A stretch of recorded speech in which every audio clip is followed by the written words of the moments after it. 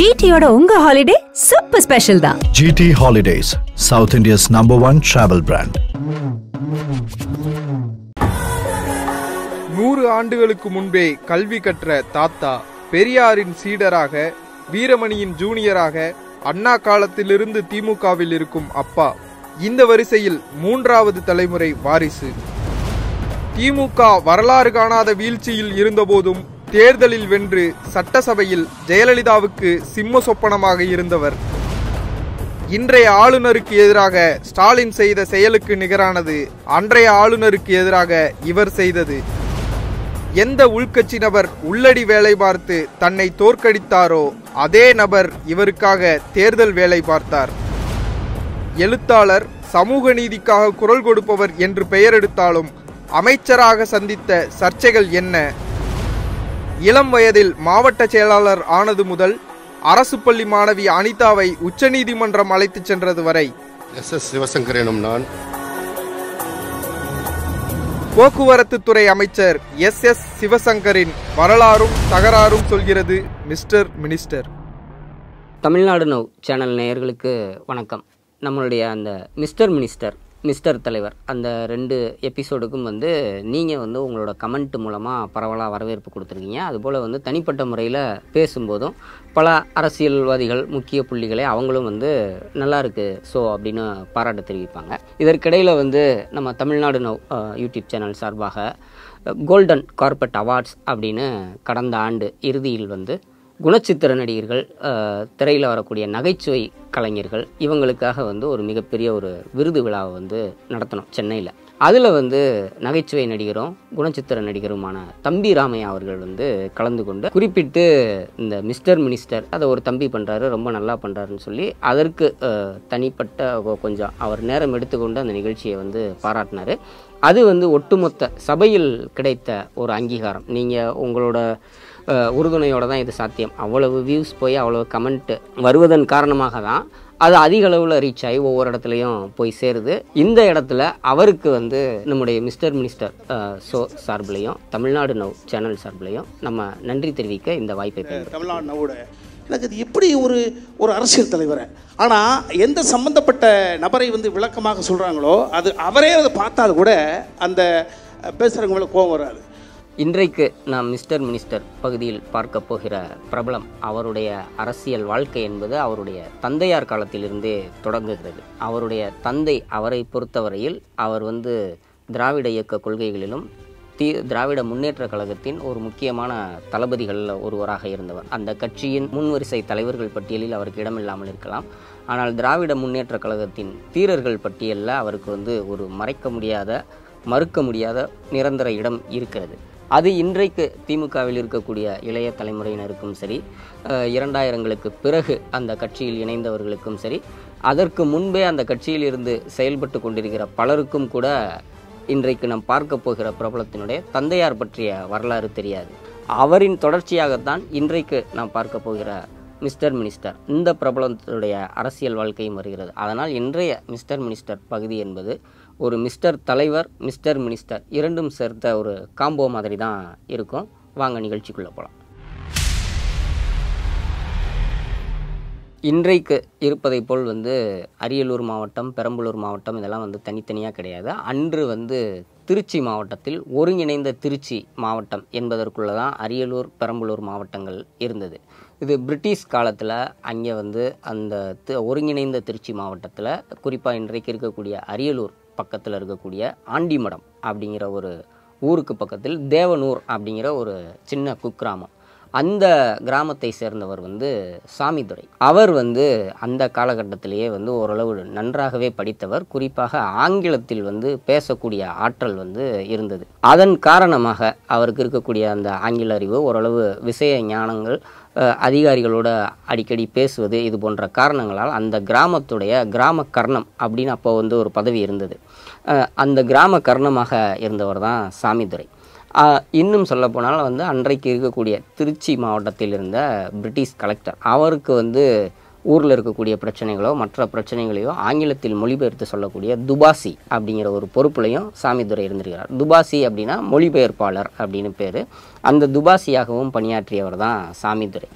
அவருடைய மனைவி வந்து ராஜமாலம்மையார். அந்த தம்பதியின் மகனாக பிறந்தவர் தான் சிவசுப்பிரமணியன். சாமித்துரை வந்து அவருக்கு அந்த கல்வியின் அருமை தெரிந்திருந்ததால் தன்னுடைய மகன் சிவசுப்பிரமணியம் அவரையும் வந்து சிறப்பாக வந்து படிக்க வைக்கிறார். ஆரம்ப கல்வியை முடித்துவிட்டு அவர் வந்து மேற்படிப்புக்காக போனது வந்து அண்ணாமலை பல்கலைக்கழகம். அன்னைக்கு வந்து திராவிட இயக்க கொள்கை தளபதிகளின் ஒரு முக்கியமான ஒரு பாசறையாக இருந்தது அண்ணாமலை பல்கலைக்கழகம்னே சொல்லலாம். அந்த மாதிரி வந்து இவர் சிவசுப்பிரமணியன் அண்ணாமலை பல்கலைக்கழகத்தில் மேல் படிப்புக்காக போகும்போது அவருடைய சீனியர் மாணவராக இருந்தவர் வந்து சாரங்கபாணி வந்து யாருன்னு பார்த்தீங்கன்னா, அவர் வந்து பெரியார் கொள்கைகள்லையும் அந்த திராவிட இயக்க கொள்கைகள்லையும் ரொம்ப தீவிரமாக பற்றுக்கொண்டு அதை வந்து கல்லூரிகள்லையும் பிரச்சாரம் செய்து கொண்டிருக்கக்கூடியவர் ஆசிரியர் கி. வீரமணி. அவர் தான் வந்து அவருடைய இயற்பெயர் சாரங்கபாணி. இயல்பிலேயே வந்து சிவசுப்பிரமணியன் அவர்களுக்கும் அந்த காலகட்டத்தில் ஒரு மறுமலர்ச்சியை ஏற்படுத்தின மாதிரி தீப்பிடித்த மாதிரி பரவிய அந்த பெரியாருடைய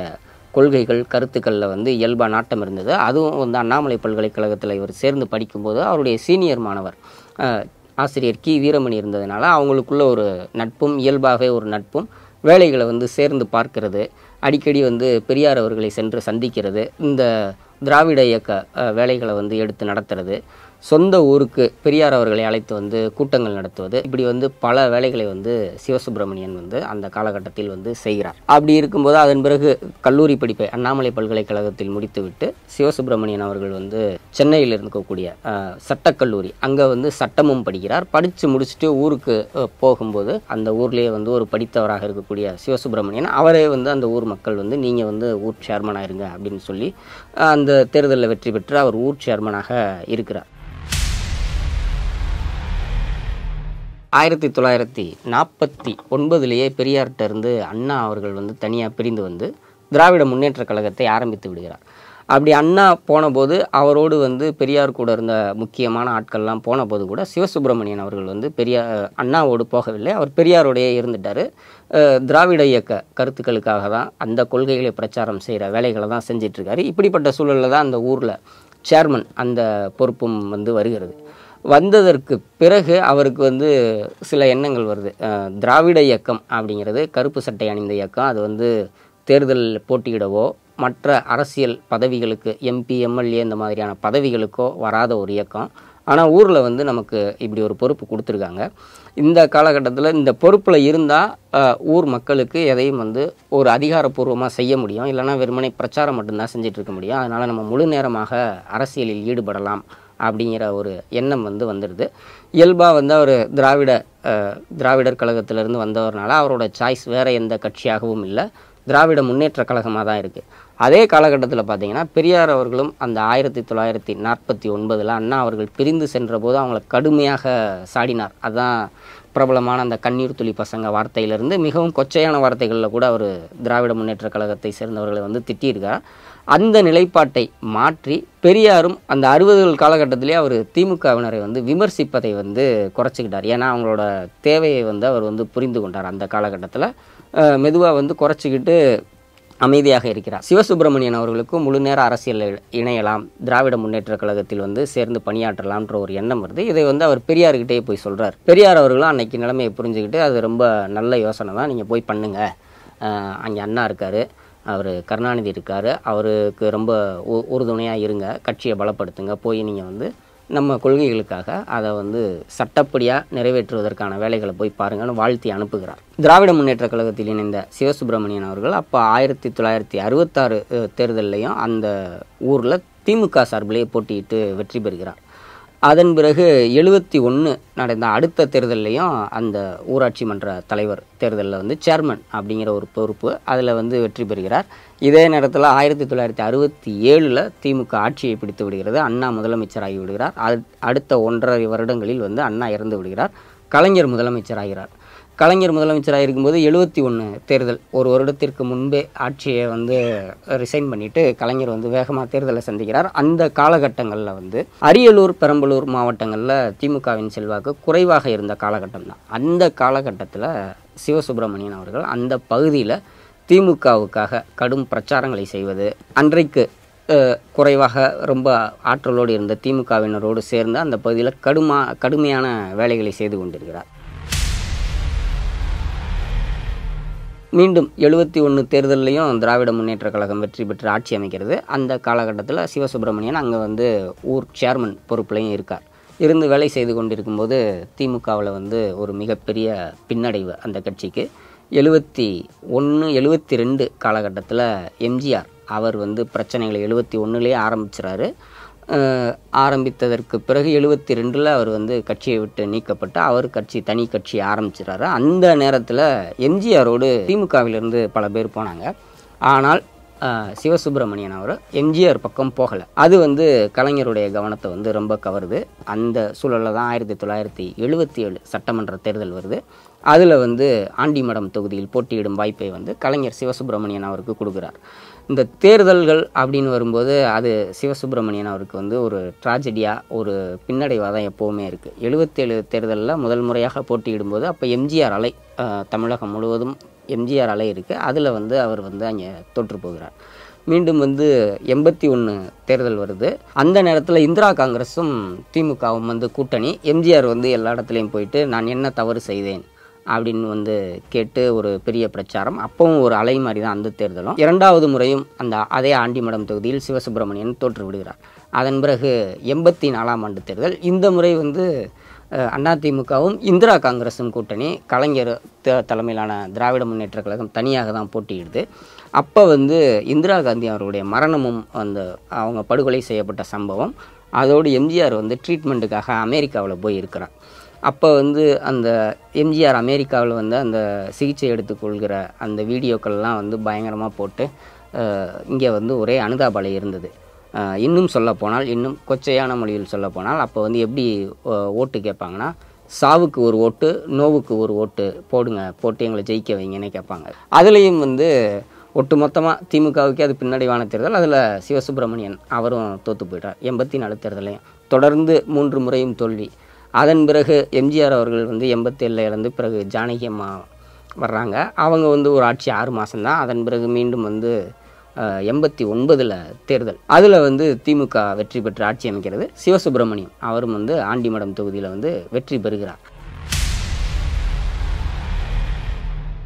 89 தேர்தல் அதில் வெற்றி பெற்று திமுக ரொம்ப நாள் இல்லை, வருஷம் கூட கிடையாது, ஒரு 10 மாதம் 11 மாதம் தான். அந்த ஆட்சியும் வந்து கலைக்கப்படுகிறது. மீண்டும் 1991 தேர்தல். அந்த தேர்தலையும் கலைஞர் வந்து சிவசுப்பிரமணியன் அவர்களுக்கு வாய்ப்பு கொடுக்குறார். ஆனால் அப்போ நம்ம எல்லாருக்குமே தெரியும், அது வந்து ராஜீவ்காந்தியோட படுகொலை. அதில் வந்து சிவசுப்பிரமணியன் அவரும் வந்து தோற்று விடுகிறார். இப்படியே வந்து தோல்விகள் வந்து தொடர்ந்து கொண்டே இருக்கிறது. அன்றைக்கு திமுகவில் வந்து மிகப்பெரிய பேச்சாளராகவும் நாடாளுமன்ற ராஜ்யசபா எம்பியாகவும் இருந்த வை கோபால்சாமி அவரை வந்து அழைத்து வந்து ஒவ்வொரு மாவட்டத்திலையும் அதிகமாக கூட்டம் போடுவாங்க. அந்த வகையில் சிவசுப்பிரமணியம் அவரும் வந்து வைகோவை அவருடைய ஊருக்கு அழைத்து ஒரு கூட்டம் போடுகிறார். கூட்டம் முடிந்ததற்கு பிறகு சிவசுப்பிரமணியனும் வைகோ அவர்களும் பேசி கொண்டிருந்த போது வைகோ தெரிவித்த சில கருத்துக்கள், கலைஞருடைய தலைமையை பற்றி, எதிர்காலத்தில் யார் தலைவராக வரணும், அதில் என்ன சிக்கல் இருக்குது, இது பற்றியெல்லாம் வந்து அவர் பேசிய கருத்துக்கள் வந்து சிவசுப்பிரமணியன் அவருக்கு வந்து சரியாக படலை. அவர் அப்போவே வந்து பக்குவமாக வந்து வைகோட்டை வந்து என்ன இருந்தாலும் தலைவர் வந்து கலைஞர் தான், அவரால் தான் வந்து கட்சியை வந்து கட்டுக்கோப்பாக நடத்த முடியும், வேறு யாரையும் சிந்திக்க முடியலைன்னு அவர்கிட்ட வந்து ஒரு பக்குவமாகவே சொல்லிடுறார். வைகோவும் அந்த கூட்டத்தை முடித்து விட்டு ஊருக்கு திரும்பி விடுகிறார். ஆனால் சிவசுப்பிரமணியன் அவரை பொறுத்தவரையில் அந்த வைகோ பேசிய விஷயங்கள் வந்து அவருக்கு ரொம்ப சரியாக படலை. இதை வந்து தலைமையின் கவனத்துக்கு கொண்டு போகணும் அப்படின்னு நினச்சா அவர் நேரடியாக சென்னைக்கே வந்து கலைஞரை சந்தித்து சொல்கிறாரு. கலைஞர் அதை கவனமாக கேட்டுக்கொண்டாலும் அவர் சொன்ன பதில் என்னென்னா, கோபால்சாமியை பற்றி எனக்கு தெரியும், நான் பார்த்துக்கிறேன், அவர் வந்து உணர்ச்சி வசப்படக்கூடியவராக இருந்தாலும் கட்சிக்கு விரோதமாக எதுவும் பண்ண மாட்டாருன்னு எனக்கு தெரியும், நீங்கள் போங்க அப்படின்னே சொல்லிடுறாரு. இவரும் சரி, சொல்ல வேண்டியது நம்மளுடைய கடமை அப்படின்னு சொல்லிட்டு சிவசுப்பிரமணியனும் ஊருக்கு திரும்பி விடுகிறார். இவர் சொல்லிட்டு வந்து அடுத்து ஒரு 6 மாதங்கள் கூட ஆகலை, வைகோ வந்து தனியாக பிரிஞ்சு ஒரு தனி அணியாக செயல்படுறார். அவர் பின்னால் வந்து ஒரு 12-15 மாவட்ட செயலாளர்கள் போயிடுறாங்க. கடைசியில் வந்து நீதிமன்ற தீர்ப்பு எல்லாமே வந்து திராவிட கலைஞர் தலைமையிலான திமுகவுக்கு தான் வருது. வைகோ அதன் பிறகு மறுமலர்ச்சி திராவிட முன்னேற்ற கழகம்னு தனி கட்சி ஆரம்பித்து அவர் செயல்பட ஆரம்பிக்கிறார். அப்போவும் கலைஞர் கூப்பிட்டு, நீங்கள் சொன்னது சரிதான், நீ தான் என் முதல் ஆளாக வந்து என்னை வான் பண்ண அப்படின்னு சொல்கிறாரு.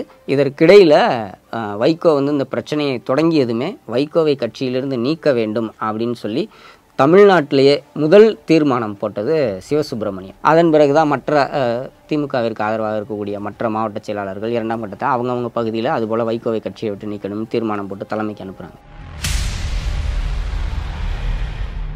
அதன் பிறகு 96 தேர்தல், சட்டமன்ற தேர்தல் வருகிறது. அதுலேயும் வந்து கலைஞர் வந்து இவருக்கு வாய்ப்பு கொடுக்குறார். அதே ஆண்டிமடம் தொகுதி தான் அந்த முறையும் கொடுக்கும்போது என்னென்னா, அப்போ இந்த காலகட்டங்களில் 89, 90, 91 காலகட்டத்தில் பாட்டாளி மக்கள் கட்சி, அந்த கட்சி வட தமிழகத்தில் ஒரு மிகப்பெரிய ஒரு சக்தியாக ரொம்ப வேகமாக வந்து வளர்ந்துடுறாங்க. அப்போ வந்து பூத் கேப்சரிங் அப்படிங்கிறத வந்து குறிப்பாக பெரம்பலூர், அரியலூர் பகுதிகளில் வந்து பாட்டாளி மக்கள் கட்சியின் ஒரு முக்கியமான தளபதியாக இருந்த அந்த கட்சியினரால் இன்றைக்கும் மாவீரன் குரு அப்படின்னு சொல்லக்கூடிய காடுவெட்டி குரு அவர் தலைமையில் பூத் கேப்சரிங் பல இடங்களில் நடக்குது. அதில் வந்து சிவசுப்பிரமணியம் அவர் போட்டியிட்ட அந்த வாக்குப்பதிவு மையங்கள்லேயும் பல இடங்களில் பூத் கேப்சரிங் நடக்குது. அதில் வந்து குறைந்த வாக்குகளில் வந்து சிவசுப்பிரமணியம் தோற்று விடுகிறார். அதன் பிறகு இதை வந்து நான் தேர்தல் வழக்கு தொடரப்போகிறேன் அப்படின்னு கலைஞர்கிட்டே வந்து அவர் சொல்லும்போது, நம்ம பல இடங்களில் எல்லா இடங்கள்லையும் ஜெயிச்சு மிகப்பெரிய ஒரு வெற்றி பெற்ற ஆட்சி அமைச்சிருக்கோம், இப்போ தேர்தல் வழக்கெலாம் வேணாம், உனக்கு உரிய அங்கீகாரம் கிடைக்கும், நீ அமைதியாருன்னு சொல்லிட்டு 98 அப்போ வந்து அந்த ராஜ்யசபா எம்பி பதவிக்கு சிவசுப்பிரமணியன் அவரை வந்து அனுப்புகிறாரு. அவர் ராஜ்யசபா எம்பியாக ஒரு ஃபுல் டைம் கண்டினியூ பண்ணுறாரு. இதற்கு இடையில் வந்து பெரம்பலூர் அது வந்து தனி மாவட்டமாக வந்து உருவாகிறது. அந்த மாவட்டத்துடைய மாவட்ட செயலாளராகவும் சிவசுப்பிரமணியம், திமுகவின் பெரம்பலூர் மாவட்ட செயலாளராகவும் சிவசுப்பிரமணியன் அவரை வந்து நியமிக்கிறார். மாவட்ட செயலாளர் பொறுப்பு, எம்பி, இந்த 2 பதவிகளும் இருந்து ஒரு செல்வாக்கான ஒரு தலைவராக வளர்ந்து கொண்டிருக்கிற நேரத்தில் முரசொலி மாறன் திமுகவோட உள்கட்சியில் ஒரு பிரச்சனையை கிளப்புறார். என்னென்னா, மாவட்ட செயலாளராக இருப்பவர்கள் அமைச்சர்களாகவும் எம்பி இந்த பதவிகள்லையும் இருக்கிறது சரியா இல்லை, அதனால் வந்து கட்சியோட வளர்ச்சி பாதிக்கப்படுது, கட்சி வேலைகள் பாதிக்கப்படுது, புதுசாக கட்சிக்குள்ளே யாரும் வரமாட்டேங்கிறாங்க, அதற்கு வந்து ஒரு தடையாக இருக்குது அப்படின்னு ஒரு பிரச்சனையை கிளப்புறார். அதை ஒட்டி வந்து சிவசுப்பிரமணியன் அவர் வந்து என்ன பண்ணுறாருன்னா, அவருடைய மாவட்ட செயலாளர் பதவியை வந்து ராஜினாமா பண்ணிவிட்டு எம்பியாகவே இருக்கிறார். 1966 காலகட்டத்தில் தான் ராஜேஸ்வரி அம்மாள் அப்படிங்கிறவங்கள சிவசுப்பிரமணியம் திருமணம் செய்து கொள்கிறார்.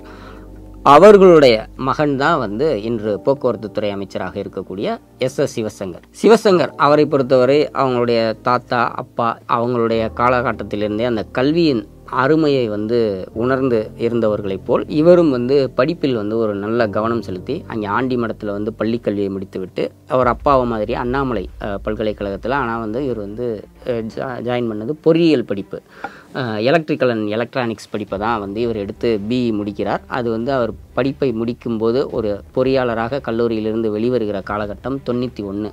அதன் பிறகு பெங்களூரில் போயிட்டு ஒரு தனியார் நிறுவனத்தில் பொறியியலாளராக, என்ஜினியராக வேலைக்கு சேர்ந்து பணியாற்றுகிறார். இப்படி இருக்கிற காலகட்டத்தில் ஒரு 2 ஆண்டுகள் தான் அந்த தனியார் நிறுவனத்தில் பொறியாளர் பணி. அதன் பிறகு அவருக்கு வந்து அரசியல் ஆர்வம் வந்து வருது. அதை ஒட்டி அவர் 93ஆம் ஆண்டு 1993ஆம் ஆண்டு வந்து அவர் வந்து அந்த வேலையை ராஜினாமா செய்துவிட்டு ஊருக்கு திரும்பி இங்கு வந்து அரசியல்லையே வந்து ஈடுபட ஆரம்பிக்கிறார். அதற்கு வந்து வீட்டில் பெரிய எதிர்ப்புலாம் இல்லை. அரசியலுடைய தன்மை தெரிந்த அவருடைய தந்தையாரும் ஒரு அரசியல்வாதியாக இருந்ததுனால சில ஆலோசனைகளுக்கு பிறகு அவரும் வந்து மகன் வந்து முழுமையாக அரசியல் வாழ்வில் ஈடுபடுவதையே ஆதரிக்கிறார்.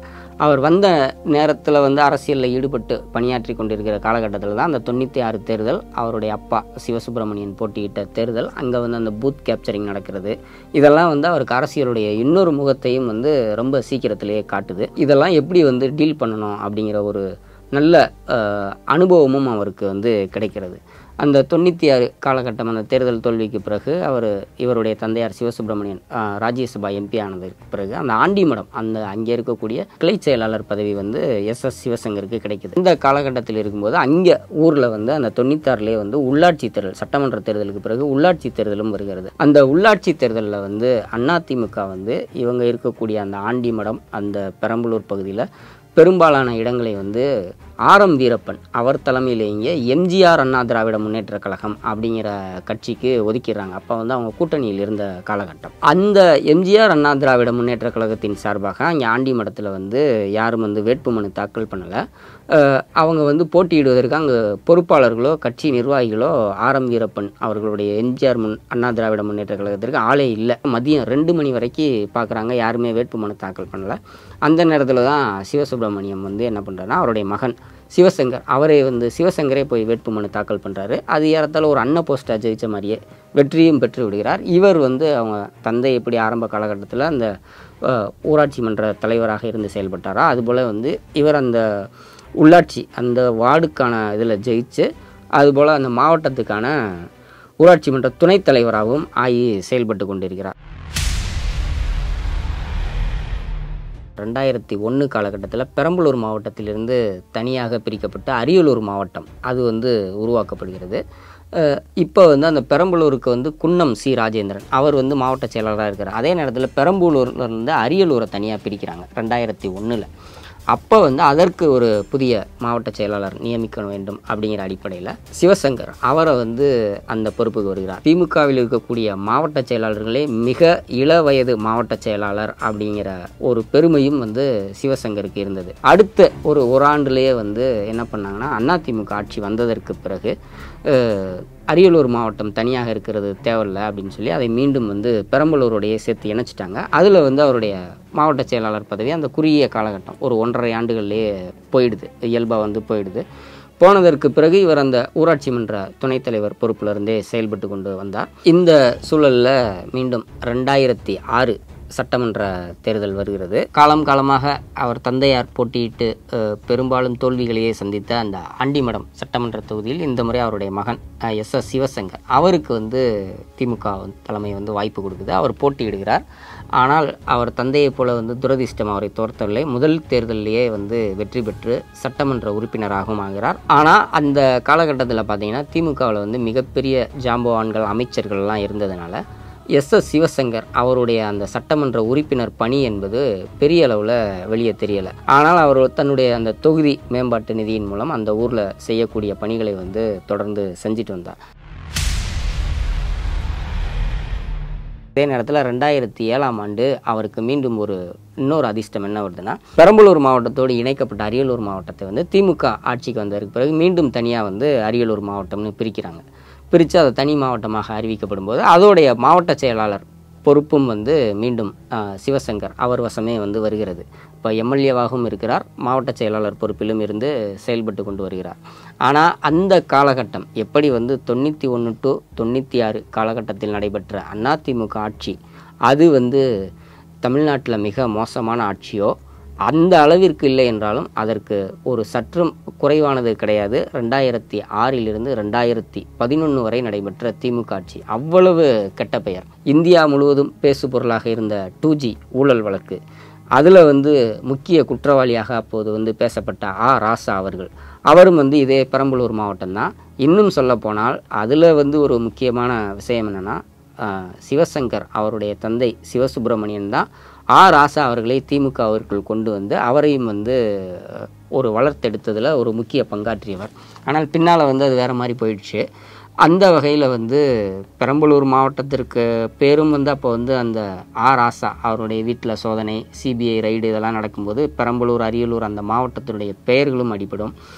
அதுபோக திமுகவிற்கு மிகப்பெரிய கெட்ட பேர். இதெல்லாம் வந்து 2011 சட்டமன்ற தேர்தலில் மிகப்பெரிய அளவில் எதிரொலித்தது.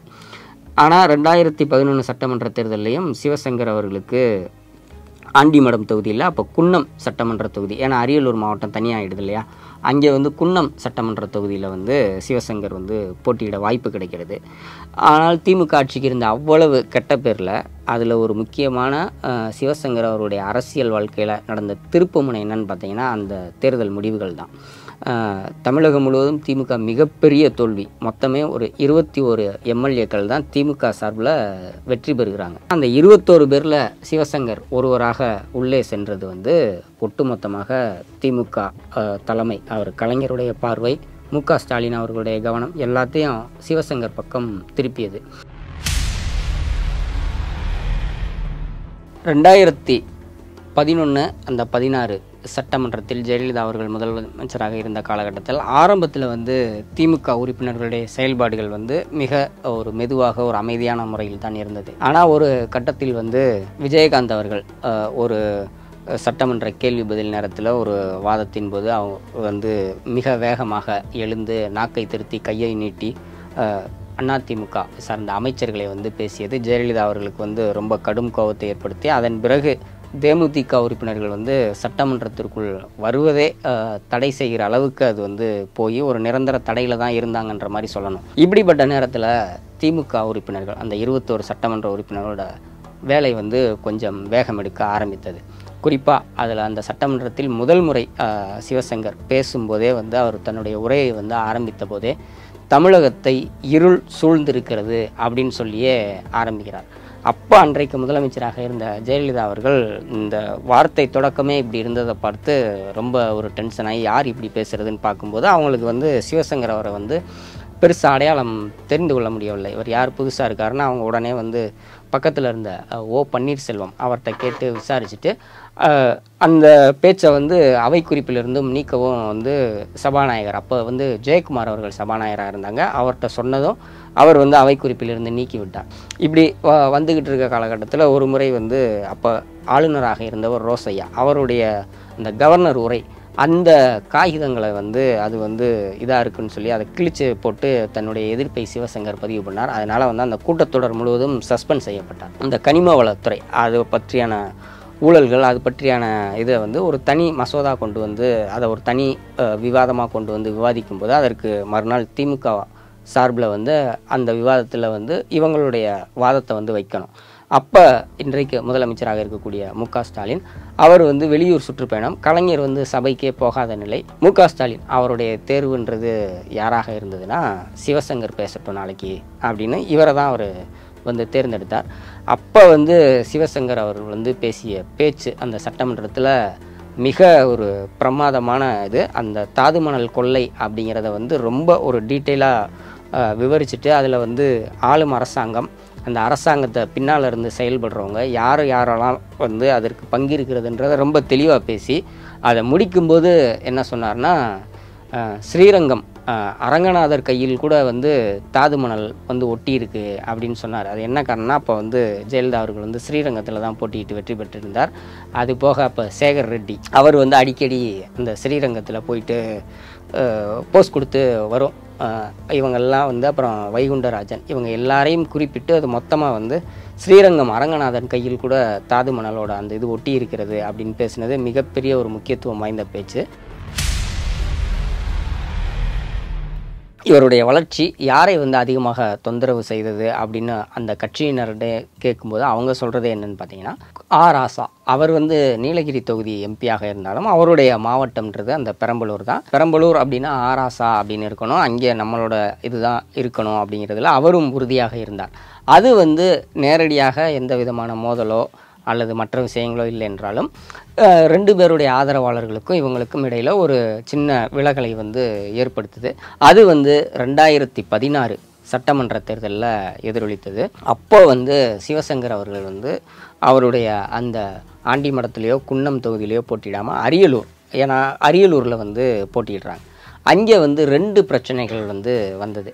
அரியலூரில் அந்த அரியலூர் சட்டமன்ற தொகுதி அந்த வாக்காளர்கள் மத்தியில் வந்து அதிக பெரும்பான்மையானவர் யாருன்னு பார்த்தீங்கன்னா முத்தரையர் சமூகத்தை சார்ந்தவர்கள். சிவசங்கர் வந்து வன்னியர் சமூகம். இவர் வந்து இங்கே போட்டியிடுறது முத்தரையர் சமூகத்தை சார்ந்தவர்கள் அதை விரும்பலை அப்படின்னு ஒரு பிரச்சாரம் வந்து இதை வந்து எதிர்க்கட்சிக்காரர்களோ அதிமுக காரர்களோ கிளப்பியதை விட உள்கட்சியில் இருந்த திமுக காரர்களே வந்து அந்த ஒரு பிரச்சனையை வந்து அந்த பகுதியில் வந்து அப்போ ஏற்படுத்தியிருந்தாங்க. அது வந்து கொஞ்சம் ஓரளவு குறிப்பிட தகுந்த அளவுக்கு வந்து வேலையும் செய்தது.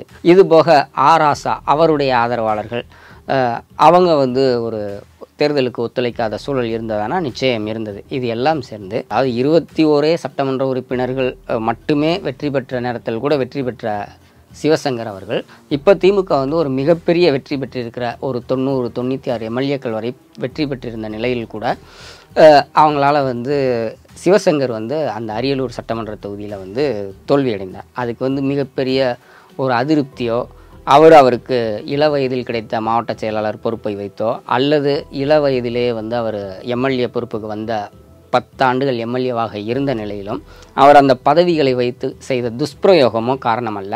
அது முழுக்க உள்கட்சி குளறுபடிகள், உள்கட்சியினரே வந்து ஒத்துழைக்காத சூழலில் தான் அந்த தோல்வி வந்து ஏற்பட்டது.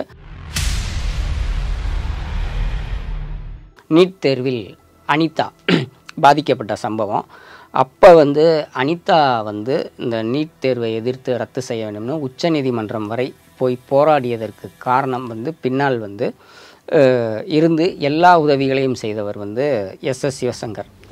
இவரோட முயற்சி தான் காரணம். இவர் தான் வந்து அதற்கான பொருளாதார உதவிகள், சட்ட ஆலோசனைகள் எல்லாத்தையும் ஏற்பாடு செய்து அனிதாவை வந்து டெல்லி உச்சநீதிமன்றம் வரைக்கும் அனுப்பி அந்த சட்ட போராட்டத்தை நடத்தினார். அப்போ வந்து பிஜேபியில் முக்கிய தலைவராக இருக்கக்கூடிய ராஜா வந்து இதை மிகப்பெரிய அளவில் வந்து அவர் வந்து குற்றம் சாட்டினார். அது வந்து ஒரு ஏழை மாணவி, அந்த பொண்ணு வந்து உச்சநீதிமன்றம் போகிறதுக்கு, அதுவும் ஃப்ளைட்டில் போகிற அளவுக்கான பொருளாதார வசதி யார் பண்ணுறா, எப்படி அது கிடைச்சது, இதுக்கு பின்னால் திமுகவோட சதி தான் இருக்குது அப்படின்னு சொன்னார். அது சதி கிடையாது, அது உரிமையை கேட்பதற்காக சிவசங்கர் பண்ண ஒரு விஷயம்தான். ஆனால் ஒரு கட்டத்தில் அந்த சட்ட போராட்டம் வந்து தோல்வியடைந்து அனிதாவும் தற்கொலை செய்து கொண்டது. அதுவும் வந்து மிகப்பெரிய ஒரு பேசு பொருளாக ஆக்கியது SS சிவசங்கர். அவரோட முயற்சி தான். தமிழக ஊடகங்கள்லேயும் சரி, முகநூல் சோசியல் மீடியா பக்கங்கள்லேயும் சரி, அரசியல்லையும் சரி, அது மிகப்பெரிய ஒரு இஷ்யூவாக எதிரொலித்ததில் மிக முக்கிய காரணமாக இருந்தவர் சிவசங்கர். சட்டமன்றத்திலேயும் அப்போ அவர் எம்எல்ஏவாக இல்லைனாலும் இது வந்து பல நாட்கள் பல விவாதங்களில் பேசுபொருளாக இருந்து அன்றைய முதலமைச்சர் எடப்பாடி பழனிசாமி நீட் தேர்வை ரத்து செய்யணும்னு சட்டமன்றத்தில் தீர்மானம் நிறைவேற்றுகிற அளவுக்கு வந்து கொண்டு போனது. அதுபோக அவர் வந்து எதிர்கட்சி எம்எல்ஏவாக இருக்கிற காலத்திலே வந்து நாங்கள் இருக்கிற பகுதியில் நூலகம் இல்லை அப்படின்னு செம்பருத்தின்னு ஒரு 8ஆம் வகுப்பு படிக்கக்கூடிய மாணவி அவங்க வந்து என்ன பண்ணாங்கன்னா, இவர் ஏதோ ஒரு ஆய்வுக்கு போகும்போது ரொம்ப யதார்த்தமாக வந்து இந்த பக்கம் லைப்ரரி இல்லை சார், எங்களுக்கெல்லாம் படிக்க முடியலை அப்படின்னு ஒரு எதேச்சையாக தான் சொல்கிறாங்க. அதை வந்து அவர் கருத்தில் வைத்துட்டு அவருடைய தொகுதி மேம்பாட்டு நிதியிலிருந்து அங்கே ஒரு நூலகம் கட்டி அந்த நூலகத்தின் திறப்பு விழா அதை வந்து அந்த செம்பருத்தி அப்படிங்கிற அந்த 8ஆம் வகுப்பு மாணவியை வைத்து அந்த திறப்பு விழாவை நடத்தினார். அது வந்து அவருக்கு வந்து மிகப்பெரிய ஒரு பாராட்டை வந்து பெற்றுக் கொடுத்தது. இப்படிலாம் வந்து ஒரு எம்எல்ஏ திங்க் பண்ணி செயல்படுத்த முடியுமா அப்படின்றது கட்சிக்குள்ளும் சரி, எதிர்கட்சிகளிலும் சரி, அந்த ஊர் மக்கள்கிட்டையும் சரி, சமூக வலைத்தளங்கள்லேயும் அவருக்கு ஒரு மிகப்பெரிய ஒரு பேரை வாங்கி கொடுத்த ஒரு முக்கியமான சம்பவம். அனிதாவின் மரணத்திற்கு பிறகு அவங்க வீட்டுக்கு வந்து உதயநிதியை வந்து அழைத்து போனது, அவருக்கு அங்கே இருக்கக்கூடிய பிரச்சனைகளை சொல்லி புரிய வைத்தது, அதன் பிறகான நடந்த மற்ற விஷயங்களும் சிவசங்கர் தான் வந்து அதை எல்லாத்தையும் இருந்து பண்ணார். அந்த காலகட்டம் வந்து உதயநிதி அவர் வந்து அரசியலுக்கு வருவதற்கான அந்த முஸ்தீபுகளில் இருக்கார். முதல்ல அந்த அவருடைய இளைஞர் ரசிகர் மன்றம் அதை ஆரம்பிக்கிறாங்க. அதன் பிறகு அவர் தான் இளைஞர் அணிக்கு வரப்போகிறாருன்ற பேச்சு இருக்கிற அந்த காலகட்டத்திலேயே உதயநிதி வந்து மிக பக்கத்தில் இருந்தே சிவசங்கர் அவருடைய பணிகளை பார்க்கக்கூடிய வாய்ப்பாக அமைந்தது அந்த அனிதாவின் மரணத்தை ஒட்டி நடைபெற்ற நிகழ்வுகள். அதுதான் வந்து 2021 சட்டமன்ற தேர்தலில் மீண்டும் சிவசங்கருக்கு வந்து இப்போ அவர் வந்து அரியலூரில் தோல்வியுற்ற தொகுதியிலேயே எப்படி வெற்றி பெறலாம்னு அதற்கான வேலைகள் எல்லாம் செய்து வைத்திருந்த நிலையில் 2021 சட்டமன்ற தேர்தல் வரும்போது அவரை மீண்டும் குன்னத்துக்கே போக சொல்லி கட்சி தலைமை சொல்லுது. ஏன்னா அது வந்து அரியலூர் வந்து கூட்டணி கட்சியில் மதிமுக அவங்களுக்கு போயிடுது. அதனால் வந்து குன்னம் தொகுதியிலேயே போட்டியிடக்கூடிய ஒரு சூழல். அதை அவர் பெருசாக எடுத்துக்கல, குன்னமே வந்து போய் போட்டியிடுறார். அப்போ வந்து உதயநிதி அவர்கள் வந்து கடந்த தேர்தலில் ராசா அவருடைய ஆதரவாளர்கள் இவங்களுக்குள்ளே இருந்த பிரச்சனைகள்னு அவர் காதுக்கு வந்த விஷயங்கள்லாம் வச்சு அது உண்மையோ பொய்யோ இந்த முறை வந்து சிவசங்கர் வந்து வெற்றி பெறணும், அவரை நீங்கள் ஜெயிக்க வச்சு தான் கூட்டிகிட்டு வரணும் அப்படின்னு ராசாவை கூப்பிட்டு அன்பு கட்டளையே இட்டார். நீங்கள் இவரை ஜெயிக்க வச்சு தான் கூட்டிகிட்டு வரணுண்ணே, அப்போ தான் நம்ம பேசுவோம், இல்லைன்னா நம்ம பேசிக்க வேணாம் அப்படிங்கிற அளவுக்கு கொஞ்சம் கராராகவே சொன்னார். அந்த தேர்தல் வந்து அவ்வளவு ஒரு கடுமையாகவோ ஒரு போட்டி நிறைந்ததாகவோ இல்லை. 2021 சட்டமன்ற தேர்தலில் குன்னம் தொகுதியில் வந்து மிக எளிமையாகவே சிவசங்கர் வந்து வெற்றி பெற்றார். அவருக்கு மிகவும் பிடித்த துறை அப்படின்னு பார்த்தீங்கன்னா, அவர் எப்போவுமே வந்து இந்த பிற்படுத்தப்பட்டோர் தாழ்த்தப்பட்ட மாணவர்களுடைய கல்வி அதை மேம்படுத்துறதுல அவர் ரொம்ப ஒரு அக்கறையாக இருப்பார். அவருடைய முகநூல் பதிவுகளும் சரி, அவருடைய அரசியல் செயல்பாடுகளும் சரி, அதை ஒட்டி தான் இருக்கும். அந்த வகையில் அவருக்கு வந்து பிற்படுத்தப்பட்டோர் நலத்துறை அமைச்சர் அந்த பொறுப்பு கொடுக்கப்பட்டது. குறிப்பாக வந்து அவர் என்ன பண்ணார்னா, இந்த மாணவர்களோட ஹாஸ்டல்கள் அதிலெல்லாம் வந்து கலை திருவிழானா அவங்களுக்குள்ளே இருக்கக்கூடிய திறமைகளை வெளிக்கொண்டு வரக்கூடிய ஒரு நிகழ்ச்சியாக அதை வந்து மாற்றினார். அதுபோக வந்து தமிழகம் முழுவதும் உள்ள அந்த பிற்படுத்தப்பட்டோர் அந்த விடுதிகள் எல்லாத்துலேயும் வந்து நூலகம் அமைக்கணும் அப்படின்னு சொல்லி ஒரு சட்டமன்றத்தில் பேசி அறிவிக்கப்படும் அறிவிப்பையும் ஒரு அமைச்சராக இருந்து வெளியிட்டார்.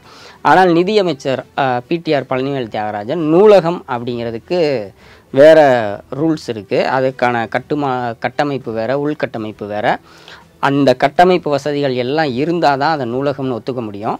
ஒரு விடுதிக்குள்ளே இருக்கிற ஒரு படிப்பறையை வந்து நம்ம நூலகம்னு ஒத்துக்க முடியாது, அதனால் அதுக்கு நிதி ஒதுக்க முடியாது அப்படின்னு சொல்கிறாரு. அப்போ இவர் என்ன பண்ணுறாருன்னா, சரி நூலகம் அப்படின்றதான் வராதில்ல, அப்போ வந்து நான் செம்மொழி படிப்பகம், அது வந்து நூலகம் கிடையாது, படிப்பகம், அங்கே வந்து வார இதழ்கள், மாத இதழ்கள், புத்தகங்கள், அதாவது நன்கொடையாக வருகிற புத்தகங்கள், அதை வைக்கிறதுக்கான ஏற்பாடு பண்ணி அது எல்லா விடுதிகள்லையும் கட்டாயம் இடம்பெறணும்னு அவர் காலத்தில் கொண்டு வந்தார். போக்குவரத்து துறை அப்படிங்கிறது நம்ம முன்னால் சொன்ன மாதிரி அது எந்த அளவுக்கு ஒரு முக்கியத்துவம்னா, ஒரு அரசாங்கத்தோட மெஷினரி அதுக்கு வந்து நல்ல பேர் கெட்ட பேர் வாங்கி கொடுக்குறதுல அந்த போக்குவரத்து துறைக்கு வந்து ரொம்ப ஒரு முக்கியமான இது இருக்குது. அதை வந்து கவனமாக கையாளலைன்னா அது வந்து மிகப்பெரிய கெட்ட பெயரையும் வாங்கி கொடுத்துரும். அது வந்து ராஜகண்ணப்பன் அவர்கிட்ட வந்து இருக்கும்போது அதில் வந்து தொடர்ந்து பல புகார்கள் வந்துக்கிட்டே இருக்குது. சரி, இந்த துறையை வந்து வேறு ஒரு பொறுப்பான ஆள்கிட்ட கொடுக்கலாம் அப்படின்னு முடிவு பண்ணி முதலமைச்சர் Mu.க.Stalin வந்து அதை வந்து இவர்கிட்ட எந்த ஆலோசனையும் பண்ணலை, அதை சிவசங்கர் பார்ப்பார் அப்படின்னு சொல்லி அறிவிச்சிட்டு இவர் வந்து அப்போது திராவிட இயக்கம் பற்றியான வரலாற்று கூட்டத்தை முடிச்சுட்டு வீட்டுக்கு வர்றாரு. வீட்டுக்கு வரும்போது அந்த கூட்டம் நடத்துறதுக்காக, அந்த கூட்டத்தில் பேசுவதற்காக அவர் வந்து செல்ஃபோனை வந்து சைலண்ட்டில் போட்டு வச்சுட்டு அதை திருப்பி எடுக்காமல் வீட்டுக்கு வர்றாரு. முதலமைச்சர்கிட்ட வந்து நிறைய அழைப்புகள் வந்திருக்கு. அதுக்கப்புறம் அவர் வேகமாக போய் ஏதோ முக்கியமான அழைப்பு போல் அப்படின்னு கேட்கும்போது, உங்களுக்கு வந்து இந்த மாதிரி போக்குவரத்து துறை வந்து கொடுத்துருக்கேன், நீங்கள் அதை நல்லா பார்த்துக்கோங்க அப்படின்னு சொல்லி அவர் சொன்னதற்கு பிறகு தான் இவருக்கே தெரியும் அந்தளவுக்கு நம்பிக்கை வச்சு கொடுத்தது தான் போக்குவரத்து துறை. அந்த போக்குவரத்து தொழிலாளர் பிரச்சனைன்றது அவங்களோட பேச்சுவார்த்தை நடத்துறதுன்றது ரொம்ப ஒரு கடினமான ஒரு விஷயம், ஒரு முடிவுக்கே வர முடியாது. சிவசங்கர் அவர்கள் வந்து அந்த அமைச்சர் பொறுப்புக்கு வந்ததற்கு பிறகு நடைபெற்ற பேச்சுவார்த்தைகள் எல்லாமே வந்து ஒரு ஆச்சரியப்படத்தக்க வகையில் அது சுமூகமாக தான் முடித்தார். என்ன இவர் பண்ணார்னா, இவர் அதிகபட்சமாக தொழிலாளர்களோட ஒரு குரலாகவே அந்த ஆலோசனை கூட்டங்களில் பேசினார். அது அதிகாரிகளே வந்து நீங்கள் வந்து அரசின் குரலாக தான் பேசணும், நீங்கள் தொழிலாளர்கள் அவங்க பக்கம் இருந்து பேசுனீங்கன்னா எங்களால் எதுவும் எக்ஸிக்யூட் பண்ண முடியாது அப்படின்னு சொல்லி குறைபட்டு கொண்ட சம்பவம்லாம் இருந்தது. ஆனால் அவரே வந்து இந்த ஆம்னி பேருந்துகளுடைய கட்டண உயர்வு வந்து ஏழைகளை பாதிப்பதில்லை அப்படின்னு சொல்லி ஆம்னி பேருந்துகளோட கட்டண உயர்வு தெரிஞ்சு தான் புக் பண்ணுறாங்க அப்படின்லாம் அவர் பேசினது ஓரளவுக்கு ஒரு அதிருப்தியான விஷயந்தான். அது வந்து கொஞ்சம் சர்ச்சைகளையும் கொண்டு வந்தது. ஆனால் அதே நேரத்தில் வந்து அந்த பேருந்து, ஆம்னி பேருந்துகளோ அரசு பேருந்துகளோ போகக்கூடிய வழித்தடத்தில் இருக்கக்கூடிய மோட்டல்கள் அதை வந்து ஒழுங்குபடுத்தி அதற்கு நிறையா சட்டத்திட்டங்களை கொண்டு வந்து அது ஓரளவுக்கு ரொம்ப தரமற்ற நிலையில் கட்டணமாக இருந்ததை வந்து அதனுடைய தரத்தை வந்து முறைப்படுத்துகிற அளவில் அது சில மாற்றங்களை செய்திருக்கிறார். பேருந்துகளில் வந்து இந்த அதோட ஜிபிஎஸ் கருவி பொருத்தி அதோட இடங்களை வந்து கண்காணிக்கிறது இதெல்லாம் கொண்டு வந்தார். அது வந்து அகில இந்திய அளவில் மத்திய அரசே வந்து ஒரு பாராட்டிய ஒரு திட்டமாக இருந்தது. இதில் வந்து சிவசங்கர் அவர்களுடைய வாழ்க்கையில் அப்போ வந்து ஒரு நெகட்டிவான விஷயங்களே இல்லையா அப்படின்னு கேட்டால், அவருடைய காலகட்டத்தில் ஒரு ஆரோக்கியமான விஷயங்களை செயல்படுறதுல தான் அவருடைய கவனம் வந்து முழுக்க இருந்தது. குறிப்பாக இதற்கு முன்னால் நம் சொல்லிய தங்கம் தென்னரசு அவரோட ஸ்டைல் தான் இவரோட ஸ்டைல். அந்த படிப்பு, கல்வி, சமூக நீதி கொள்கை, ஒரு அமைதியான அரசியல், ஆரோக்கியமான அரசியல் அப்படிங்கிற ஒரு போக்கில் தான் இவரும் செயல்படுகிறார். அதனால் வந்து மிகப்பெரிய குற்றச்சாட்டுகளோ அல்லது தேவையில்லாத ஊழல் புகார்களோ, மற்ற பெண்கள் தொடர்பான புகார்கள், சட்ட அதிகார மீறல் தொடர்பான புகார்கள், ஜாதிய முறையில் வந்து பேசி அவப்பெயரை ஏற்படுத்தி கொள்கிற அது வந்து பல அமைச்சர்கள் மீது, ஏன்னா இவருக்கு முன்னால் இருந்த அமைச்சர் ராஜகண்ணப்பன் மீது வந்த புகார் அப்படி தான். அந்த மாதிரியான புகார்கள் எதுவும் இவர் மீது இல்லை. குறிப்பாக அந்த ஜாதி விஷயங்களில் இவர் வந்து மிக முற்போக்காக, இவர் வன்னியர் சமூகத்தை சேர்ந்தவர் என்றாலும் இவர் சின்ன வயசுலேருந்தே அங்கே வந்து அந்த அரியலூர், பெரம்பலூர் மாவட்டங்களில் ஜாதியால் அந்த மாவட்டங்களும் அங்கே இருக்கக்கூடிய இளைஞர்களும் எந்த அளவுக்கு அந்த ஜாதி வெறியின் காரணமாக பின்தங்கினாங்க அப்படிங்கிறதை இவர் நேரடியாக பார்த்தவர். அதன் காரணமாகவே இன்னும் அதிகமாக அதை வந்து உடைக்கணும் அப்படிங்கிறதுக்காக அதிகமாக இழுத்து போட்டுக்கொண்டு இவரே வந்து வேலைகளை செய்யக்கூடியவர். குறிப்பாக விடுதலை சிறுத்தைகள் கட்சியின் தலைவர் தொல் திருமாவளவன் அவர் வந்து இந்த சிதம்பரம் தொகுதியில் போட்டி போட்ட போது, பானை சின்னத்தில் போட்டி போட்ட போதும் சரி, கூட்டணியிலிருந்து சட்டமன்ற தேர்தலில் போட்டி போட்ட இடங்கள்லாம் சரி, அந்த உதயசூரியன் சின்னம் இல்லாமல் பானை சின்னம்னு போட்டிக்கிட்டாங்க. பல தொகுதிகளில் வந்து அவர்னால் வாக்கு கேட்கவே உள்ளவே போக முடியாத ஒரு சூழல் இருந்தது. காரணம், பாமக விடுதலை சிறுத்தைகளோட அந்த அரசியல் மோதல் ஜாதி மோதலாகவும் கீழே வந்து படிஞ்சிருக்கு. அப்படிப்பட்ட நேரத்தில் திருமாவளவன் அவர்களே பல மேடைகளில் சொன்னது தான், சிவசங்கரும் எம்ஆர்கே பன்னீர்செல்வமும் அவங்க வந்து வேஷ்டியை மடித்து கட்டிக்கிட்டு வன்னியர்கள் மாற்று சமூகத்தினர் அதிகமாக வாழ்கிற பகுதிகளில் வாக்கு சேகரிப்பதற்கு என்னை அழைத்து செல்லவில்லை என்றால் நான் உள்ளே போய் ஓட்டே கேட்டிருக்க முடியாது. அவங்க வந்து முன்னணியிலேருந்து என்னை அழைச்சிட்டு போனாங்க, அவங்க வந்ததுனால தான் அது சாத்தியமாச்சு அப்படின்னு அவரே தெரிவிச்சிருக்கார். இந்த சம்பவத்திலேருந்தே நீங்கள் புரிஞ்சுக்கலாம், அங்கே ஜாதி அரசியல் வந்து எப்படி ஒரு இறுகிய மாவட்டம், அங்கே வந்து அந்த குற்றச்சாட்டுகளுக்கு ஆளாகாமல் ஒரு அரசியல் பண்ணுறது எவ்வளவு கடினமான வேலை அப்படிங்கிறத. சிவசங்கர் அவருடைய தனிப்பட்ட வாழ்க்கை, அவருடைய பொழுதுபோக்கு எப்படின்னு பார்த்திங்கன்னா, அவங்க மனைவி காயத்ரி, நம்ம ஏற்கனவே சொன்னால் அவங்க அரசு மருத்துவராக இருந்து அந்த பதவியை ராஜினாமா பண்ணிவிட்டு இப்போ தனியார் மருத்துவமனை அதில் ப்ராக்டிஸ் பண்ணுறாங்க. அவருக்கு வந்து 2 மகன்கள், சிவசரண், சிவசூர்யா அப்படிங்கிற 2 மகன்கள். அவங்க இப்போ படிச்சுட்டு தான் இருக்காங்க. சிவசங்கர் வந்து இந்த சிலம்பம், மல்யுத்தம் இதில் வந்து சின்ன வயசுலேருந்து ஆர்வமாக இருந்தவர். அந்த சம்மேளன கழகங்கள் வச்சு இது பண்ணுறாரு. அதில் வந்து இளைஞர்களை ஒருங்கிணைப்பது, ஊரில் போனால் கட்சிக்காரர்களை சந்தித்து பேசுவது, அப்புறமேட்டுக்கு முகநூலில் ரொம்ப ஆக்டிவாக இருக்கக்கூடிய ஒரு அரசியல்வாதி. மற்ற அரசியல்வாதிகளும் இருக்காங்க, அவங்களுக்கெல்லாம் தனி அட்மின் உண்டு.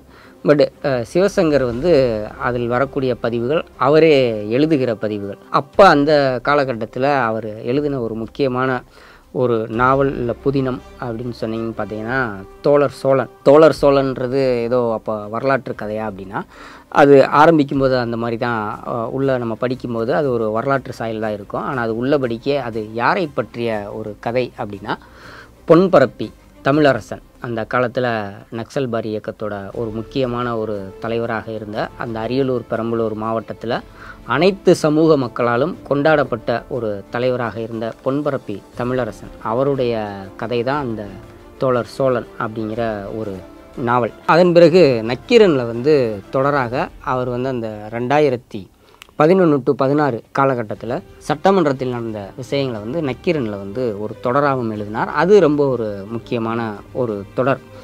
அது பிறகு தனியாக புத்தகமாகவும் வந்தது. இதெல்லாம் வந்து ஒரு முக்கியமான விஷயம். இது வந்து எழுத்தாளர் சிவசங்கர் அப்படிங்கிற அவரை பற்றினது. இது வந்து கட்சிக்குள்ளே அவருக்கு வந்து இன்னும் கூடுதலான நண்பர்களையும், இந்த வாசிப்பு எழுத்தில் வந்து ஆர்வமாக இருக்கக்கூடிய அரசியல்வாதிகளையும் இன்னும் நெருக்கமாக கொண்டு வந்ததுன்னு சொல்லலாம்.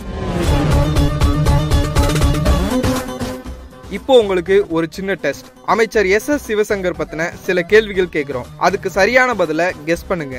கடைசியில 5க்கு எத்தனை சரியா சொன்னீங்கன்னு உங்க ஸ்கோரை கமெண்ட்ல சொல்லுங்க. யாருடைய தலைமையில் சிவசுப்பிரமணியம் திருமணம் நடந்தது? பெரியார், அண்ணா, கலைஞர்? முதலில் எந்த பகுதிக்கு மாவட்ட செயலாளர் ஆனார் சிவசங்கர்? பெரம்பலூர், அரியலூர், திருவாரூர்? எந்த ஆளுநரின் உரையை சட்டமன்றத்தில் கிழித்து எறிந்தார் சிவசங்கர்? வித்யாசாகர் ராவ், பன்வாரிலால் புரோஹித், ரோசையா? உள்ளடி வேலை பார்த்து சிவசங்கரை தேர்தலில் தோற்கடித்தவர் யார்? ராஜகண்ணப்பன், ராசா, உதயநிதி? சிவசங்கரிடம் நூலகம் கட்டித்தர கோரிக்கை வைத்த மாணவியின் பெயர் என்ன? அனிதா, செம்மலர், செம்பருத்தி?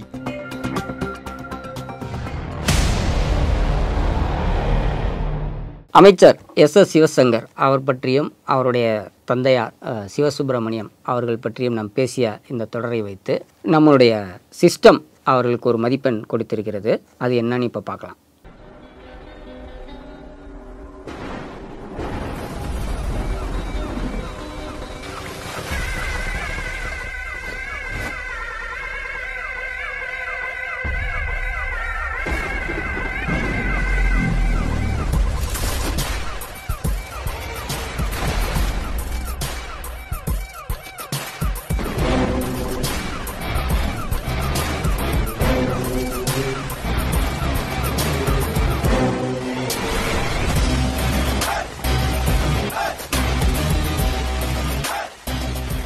இதுபோன்று தெரிந்த அரசியல் பிரபலங்கள் அவர்களை பற்றி தெரியாத சுவாரஸ்யமான தகவல்களை தெரிந்து கொள்ள இணைந்திருங்கள் Tamil Nadu நவுடன். Girls trip, family trip, adventure trip, honeymoon trip, GTயோட உங்க ஹாலிடே சூப்பர் ஸ்பெஷல் தான். GT Holidays, South India's #1 travel brand.